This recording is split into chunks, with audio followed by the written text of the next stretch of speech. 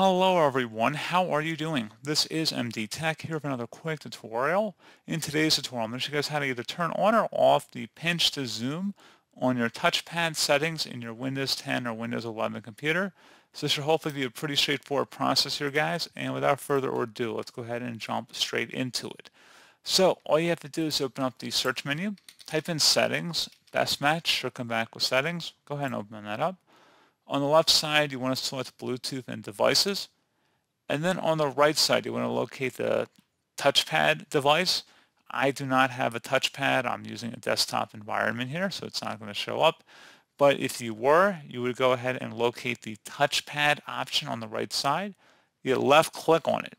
And now you would scroll down. There'd be a section right underneath touchpad. It would be like the second section down that the title would say gesture and interaction. You would locate something under there that says scroll and zoom, and there'd be a button or an option to check or uncheck an option that would say pinch to zoom. So again, you go underneath touchpad, then you would go underneath gesture and interaction. There's no button for that, it's just like a title, and you would scroll down, and there'd be an option that says scroll and zoom, and then you would uncheck or check an option to either enable or disable the pinch to zoom option. And then once you're done, you just would close out of the settings window, and that's all you have to do. So pretty straightforward process, guys. Do hope I was able to help you out, and I do look forward to catching you all in the next tutorial. Goodbye.